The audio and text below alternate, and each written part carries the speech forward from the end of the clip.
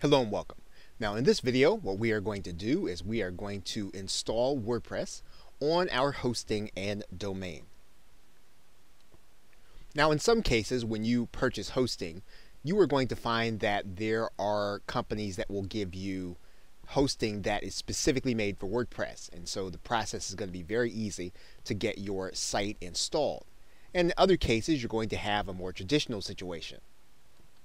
And you're going to get access to something called a control panel or cPanel. Now, when you have WordPress hosting, it's pretty much going to be as simple as going into your site and then getting into the buttons or the wizard that the company gives you. But it's quite possible that you could have a more traditional situation and you will need to go into the control panel. And that's what we're going to do right now, since that's the more difficult of the two. We are now inside of our hosting control panel, and what we're going to do is we're going to go to an area called Fantastico, and we're going inside of Fantastico because that's where the one-step install is going to be for WordPress. Once we're inside of Fantastico, we're going to find the section for blogs, and we're going to open it up. Then we're going to find the section for WordPress, and we're going to go to that link. What we're going to do is we're going to click this button that says install a new copy, and when it says 4.6 it means WordPress. We're going to go ahead and click that button. Now when we get inside, what we're going to have to do is choose a directory. Now we can choose to put it in the root directory. In other words, we want the WordPress site to take up one entire domain.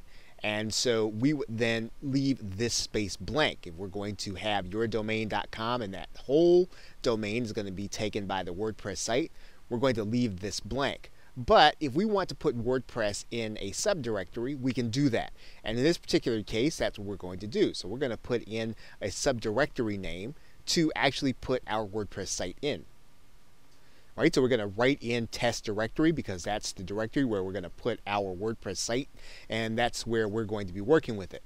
Now you're going to need to give yourself an administrative name, a password, an email, and this email is going to be the place where WordPress will send all of the email concerning your site. And we're going to give our site a title, and of course you don't have to worry if you don't know what you want to title your website. You'll be able to change it later, and we'll talk about that. And so what we're going to do is we're going to go ahead and write this information in, and then we're going to click submit.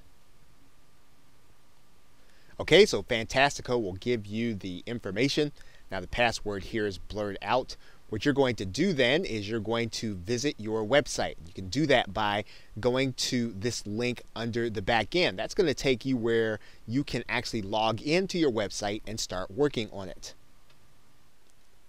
Okay, you're going to put in your username and password, and then you're going to click login. And once you've done that, then you have installed your WordPress site on your domain or wherever it is that you are going to want to use it for your network marketing business. Now in the next video, we'll start by talking about the things that you'll need to do to turn your site into your home base for your brand. Okay, so with that, thanks, and I will see you in another video.